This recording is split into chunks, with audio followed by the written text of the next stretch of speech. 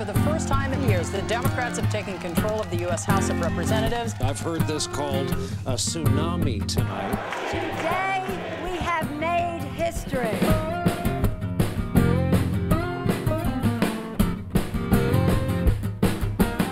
One party has control of all of Washington. It's hard for me to imagine it ever being worse in the history of our country. We are in need of a new direction. Democratic Congressman Rahm Emanuel has been named to lead his party's efforts to retake the House of Representatives. The decision to have Rahm do this was a decision to say, all right, we're going to be bold, push the envelope. Rahm Emanuel does not like to lose. There was no sentiments in this. It was pure winning. I was recruited by a lot of people all the way to the NFL. Nobody recruits as well as Rahm Emanuel does. I don't care whether Rahm Emanuel chose you. Anything to defeat these wicked people in Washington. Duckworth's Black Hawk helicopter was hit with a rocket-propelled grenade. What happened to my legs? I was hurt, and so this is an artificial leg. What happened to the other one? I lost it too. I'm not a politician, I'm a sheriff.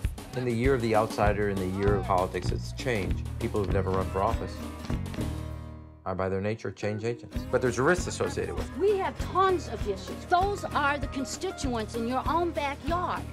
I don't know if there's any rules or anything I'm supposed to know. All this politics is brand new. I'm doing it with vigor and enthusiasm. My son joined the service after the attacks in Washington and New York, and he told me, Dad, I want you to run in this race. The Democrats decided they had to be more flexible on social issues. I'm a pro-life candidate. Emanuel's strategy was to have as many good candidates in as many places as possible, just on the theory that anything can happen. Congressman Mark Foley's resignation was abrupt. This is our moment in history.